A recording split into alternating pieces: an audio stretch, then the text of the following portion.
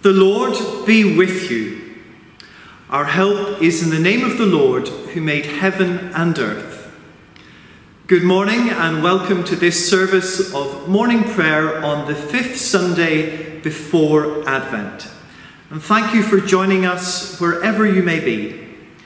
I want to begin by mentioning a very kind lady from Larne who took the time to phone me this week and to say how much she has appreciated the online services from Eglantine.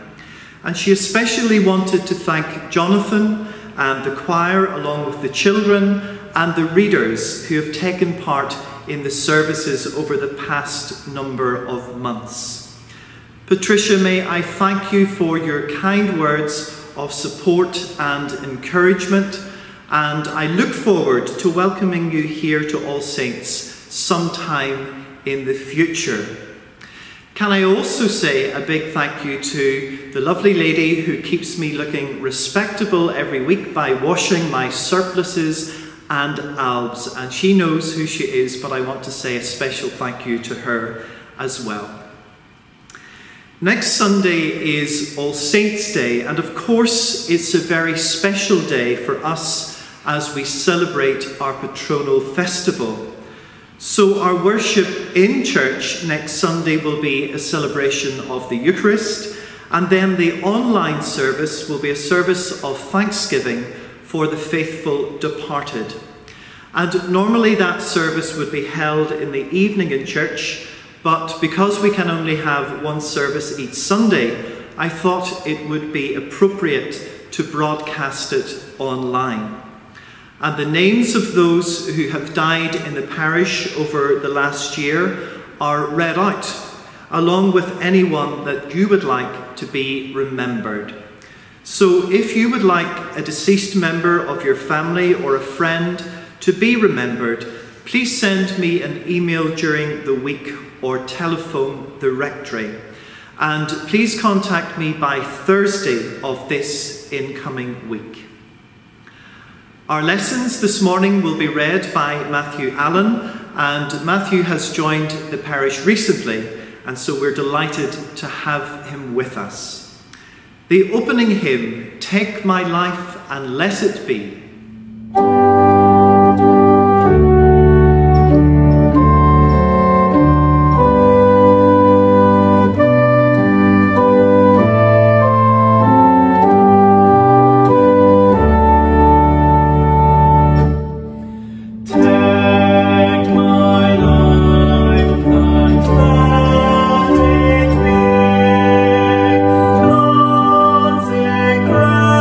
Consecrated,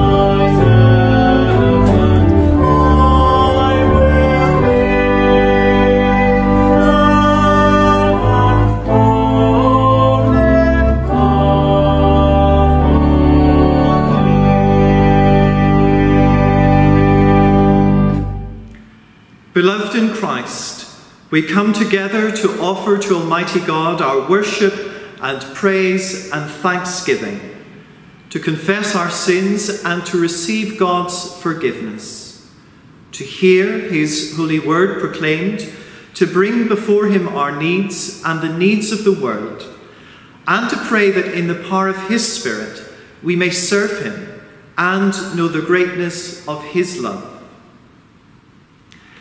Let us confess our sins to God our Father.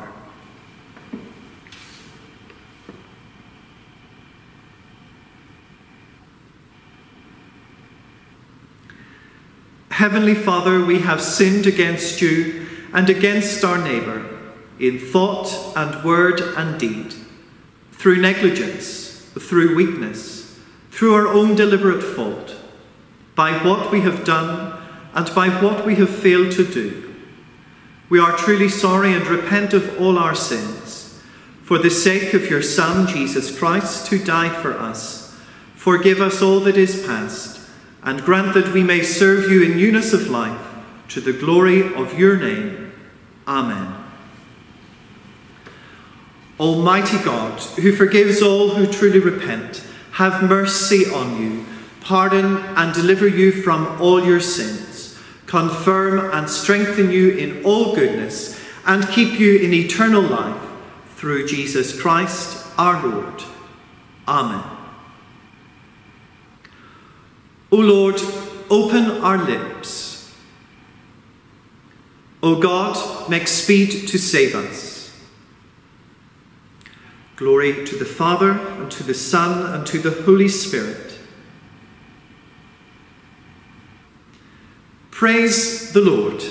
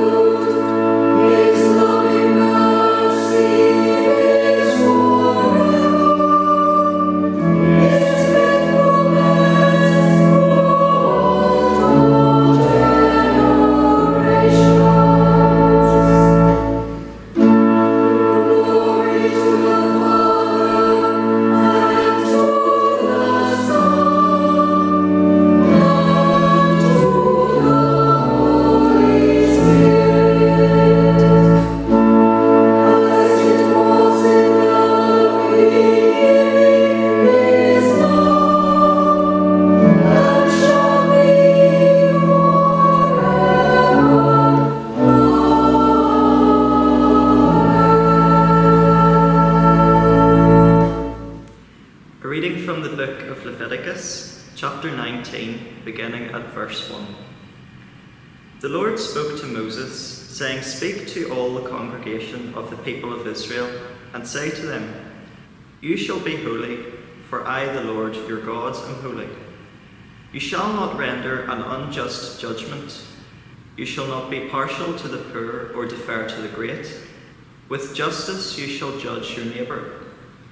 You shall not go around as a slanderer among your people, and you shall not profit by the blood of your neighbour. I am the Lord. You shall not hate in your heart anyone of your kin. You shall reprove your neighbour, or you will incur guilt yourself. You shall not take vengeance or bear a grudge against any of your people, but you shall love your neighbour as yourself. I am the Lord. This is the word of the Lord.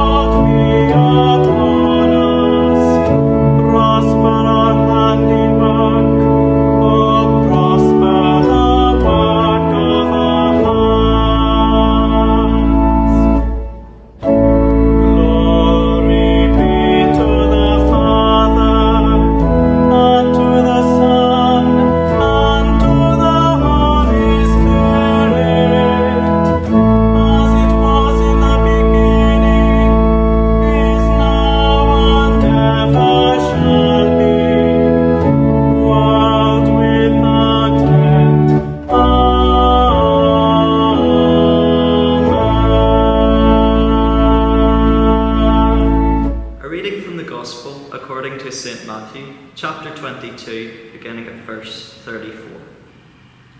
When the Pharisees heard that Jesus had silenced the Sadducees, they gathered together, and one of them, a lawyer, asked him a question to test him. "Teacher, which commandment in the law is the greatest?" He said to him, "You shall love the Lord your God with all your heart, and with all your soul, and with all your mind. This is the greatest and first commandment, and a second is like it. You shall love your neighbour as yourself. On these two commandments hang all the law and the prophets."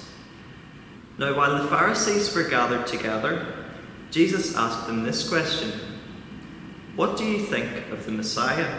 Whose son is he?" They said to him, "The son of David."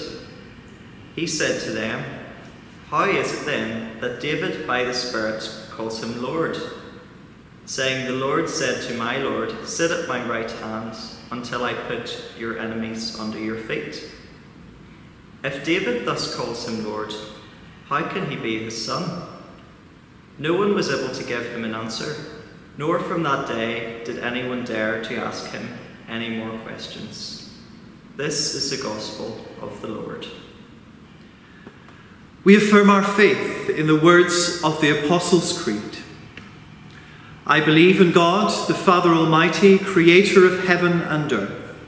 I believe in Jesus Christ, God's only Son, our Lord, who was conceived by the Holy Spirit, born of the Virgin Mary, suffered under Pontius Pilate, was crucified, died, and was buried. He descended to the dead. On the third day he rose again. He ascended into heaven. He is seated at the right hand of the Father, and he will come again to judge the living and the dead. I believe in the Holy Spirit, the Holy Catholic Church, the communion of saints, the forgiveness of sins, the resurrection of the body, and the life everlasting. Amen. The Lord be with you. Let us pray. Lord, have mercy. Lord, have mercy. Our Father, who art in heaven, hallowed be thy name. Thy kingdom come, thy will be done on earth as it is in heaven. Give us this day our daily bread, and forgive us our trespasses, as we forgive those who trespass against us. And lead us not into temptation, but deliver us from evil. For thine is the kingdom, the power and the glory, for ever and ever. Amen. Show us your mercy, O Lord. O Lord, save the Queen. Let your ministers be clothed with righteousness. O Lord, save your people. Give peace in our time, O Lord. O God, make clean our hearts within us. The Collect of the fifth Sunday before Advent. Blessed Lord, who caused all holy scriptures to be written for our learning, help us to hear them, to read, mark, learn, and inwardly digest them, that through patience and the comfort of your holy word, we may embrace and forever hold fast the blessed hope of everlasting life, which you have given us in our Saviour, Jesus Christ. Amen. O Lord, our heavenly Father, almighty and ever-living God, we give you thanks for bringing us safely to this day. Keep us from falling into sin or running into danger, and in all things guide us to know and do your will, through Jesus Christ our Lord. Amen. Go before us, Lord, in all our doings, with your most gracious favour, and further us with your continual help, that in all our works begun, continued, and ended in you, we may glorify your holy name, and finally, by your mercy, attain everlasting life, through Jesus Christ our Lord. Amen. Let us pray for all people everywhere, whoever they are and whatever their needs. O God, you created us, and you love us as our Father. Teach us to trust you, and help us all to know that you love us completely. Help us to trust that you will always answer our prayers, and that we must not only ask, but also listen and look for the answer. We pray for those who hate, that they may learn to love. We pray in particular for those who suffer at the hands of others, and for those whose lives and liberty are overtaken by causes which are not their own. Grant, Lord, that all people may live without fear and hatred as they walk in your ways. Lord, in your mercy. We pray for people of faith throughout the world, that aspiration to godly truth might prevail and banish the temptation in humans to commit atrocities in the name of faith. We pray for the Church worldwide, its unity and its message. We pray that its light may shine in this world of darkness, that all may know the true love of our Lord Jesus Christ, and that we may be proud to confess that we are Christians. Lord, in your mercy. We pray for governments, that they may rule with wisdom and justice, and with respect for their subjects and for other nations. We pray especially for those who represent us in the Northern Ireland Assembly. And we pray for the United States as it prepares for the presidential election, that wisdom and truth may prevail over personal ambition. Lord, in your mercy. We pray for all who suffer in mind or body, and for those who care for them.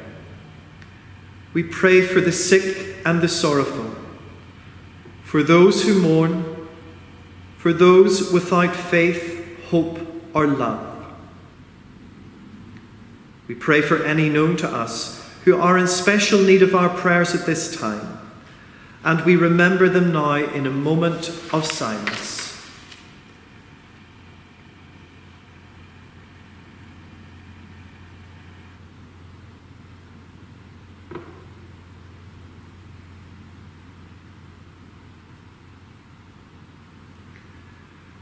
Lord, in your mercy. And we give thanks to God for all those who have departed this life, and whose love of God and neighbour has brought them to everlasting life. Lord, in your mercy. The grace of our Lord Jesus Christ and the love of God and the fellowship of the Holy Spirit be with us all evermore. Amen. May the words of my mouth and the meditation of all our hearts be now and always acceptable in your sight, O Lord, our strength and our Redeemer. Amen. In our Gospel reading today, we see the Pharisees up to their old tricks once again. They try to catch Jesus out by asking him a question, the way they so often did. In our readings over the last number of weeks, we find Jesus involved in a long series of disputes with the Sadducees, the lawyers, the chief priests, the elders, the scribes, Pharisees, and their disciples. In each confrontation, he proves himself more careful, clever, and inspired than his adversaries. When Jesus questions them about the Messiah and his relationship to David, they are stumped, and finally they are silenced. But before being silenced, a legal expert from among them asks Jesus one last question in order to test him. He asks him, which commandment in the law is the greatest? In order for him to answer wisely, there will be a confirmation of his teaching authority. It seems that after a long day of verbal battle, even the Pharisees begin to lose steam and wonder whether their efforts had been worthwhile. Jesus' answer is classic. Loving God is the first thing, the most important thing. But with it comes an addition. To love God means that you also love God's people. The ancient rabbis put it in similar terms. What is hateful to you, do not do to your neighbour. That is the whole law. What more can be said after this? Silenced, the Pharisees finally withdraw from the fight. On the next day, they hatch the plan that will remove this trouble-making prophet and permanently silence him.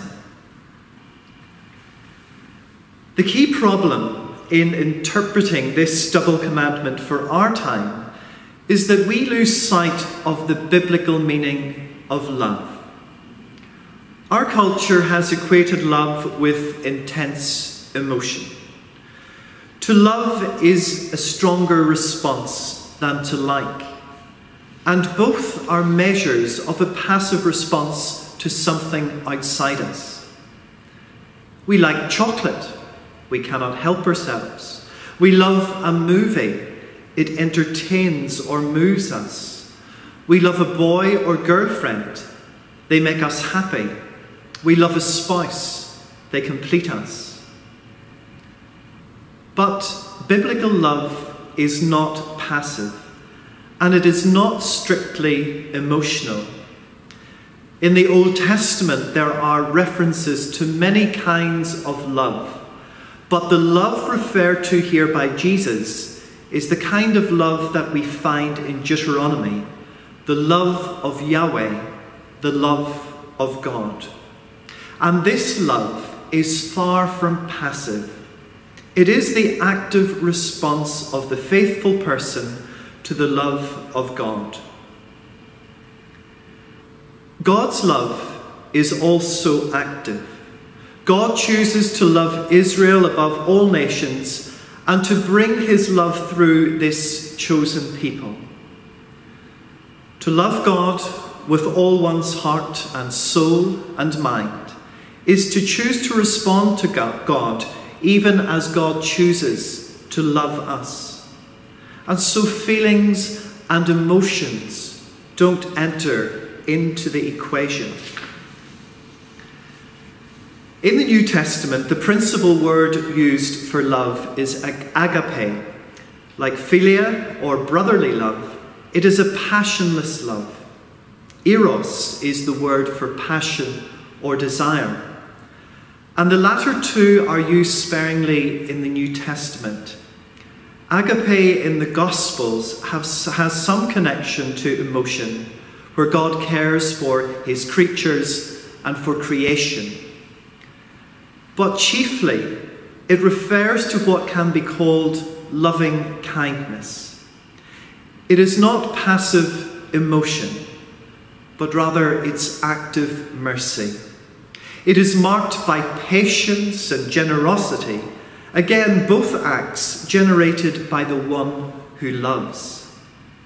In short, loving is a choice and not a feeling. If we can replace in our listeners' minds the cultural cliches about love with a biblical understanding of love, we can begin to make our way to understanding today's gospel reading. To love God with all our heart, mind, and soul seems nearly impossible when we think of love as an emotion. How does one conjure up feelings for something as remote, mysterious, and disembodied as the concept of God? We can't look into God's eyes, wrap our arms around the Spirit, or even see the face of Jesus. If we could, that might evoke in us a profound feeling of love. We might fall in love with Jesus' beauty and grace if we could know him as Mary and Martha did. But we are commanded to love an intangible God. It is likely that many of us will admit failure in feeling a deep, abiding affection for a God who is so often distant and unknown. Nonetheless, to love God is our duty as Christians. And likewise, loving our neighbour is difficult. If love is merely our passive response to the person next to us, we are likely to be more often repulsed than moved to love. How can one legitimately look into the face of an enemy and feel unqualified love? It is nearly impossible. But biblical love is not passive. It is not something that occurs to us without our control or will. Biblical love is something we do. It is loving kindness, merciful action that is both generous and continuous. And herein is the good news for Christian people. To love neighbour as oneself is to act towards the other as one would act towards those closest to you.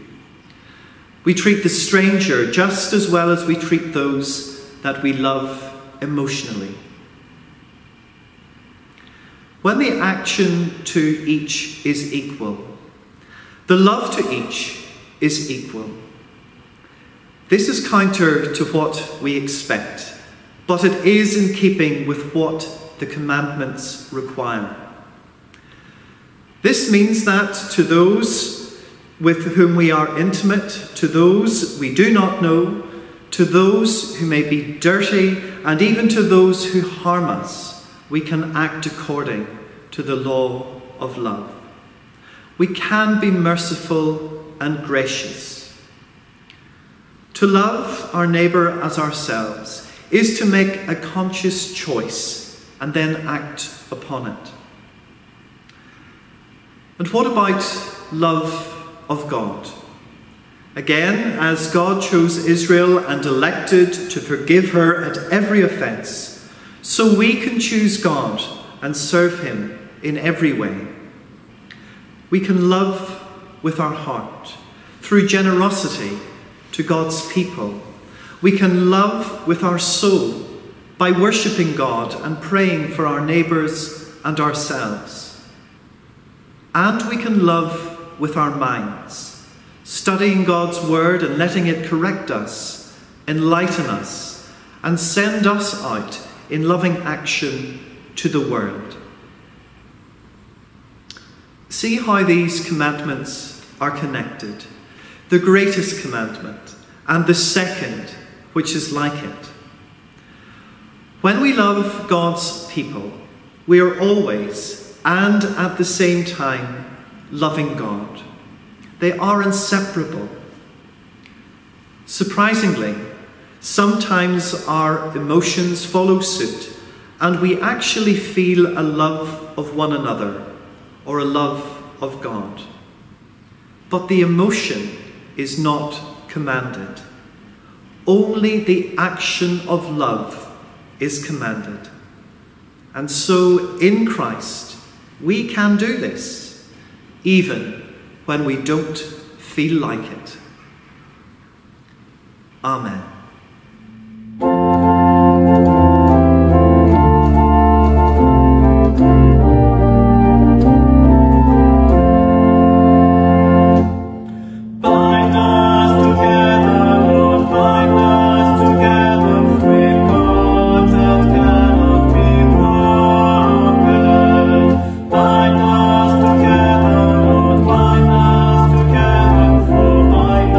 Together with love.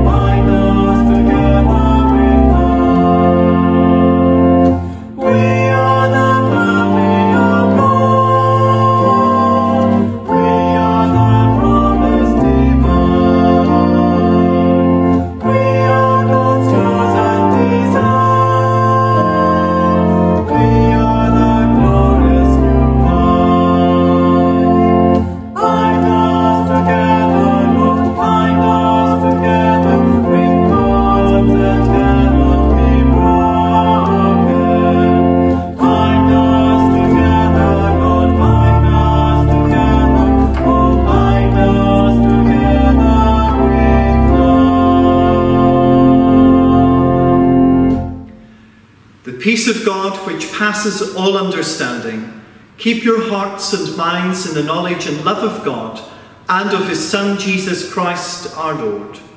And the blessing of God Almighty, the Father, the Son, and the Holy Spirit be with you and remain with you always. Amen.